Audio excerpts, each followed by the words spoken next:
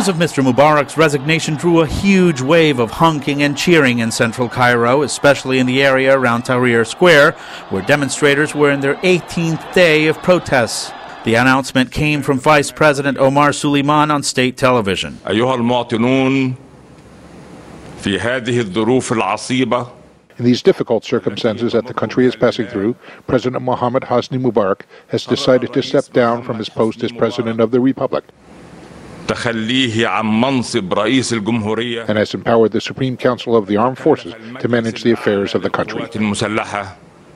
He ended the statement with the words, "May God help everyone." الموفق والمستعان. The statement came after reports said Mr. Mubarak had left the presidential palace and gone to the Egyptian Red Sea resort of Sharm el-Sheikh. Luis Ramirez, VOA News, Cairo.